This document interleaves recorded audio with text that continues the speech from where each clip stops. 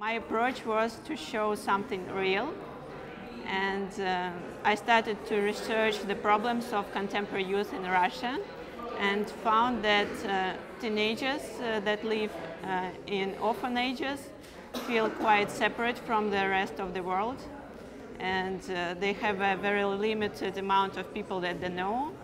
So I decided to go to an orphanage and to somehow capture this feeling. And when I saw this guy who is in the photograph, I decided that he will be the one who is going to be on my photo.